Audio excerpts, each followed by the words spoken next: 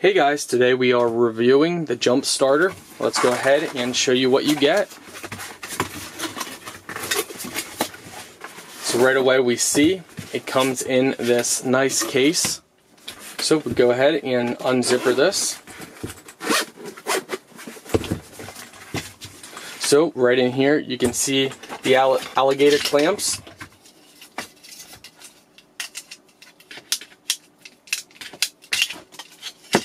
Over here, looks like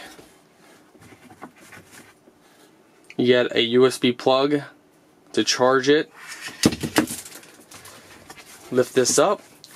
Even has a protective lid for this. That's really nice. So this is it.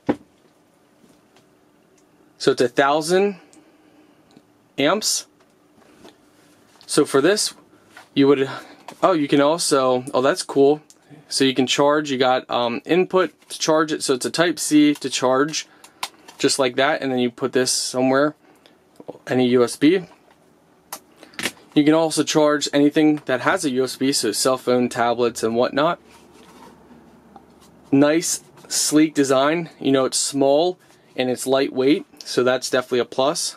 Let's go ahead over here. So what you'll want to do is for the alligator clamps, you go lift that up and you place this inside here. So it looks like it's going to be designed so you don't accidentally put it in the wrong hole. Turn it the other way, place it in. Now you see it's blinking green, so it's good to go. So you would then connect this to your battery. Let's go ahead and show you.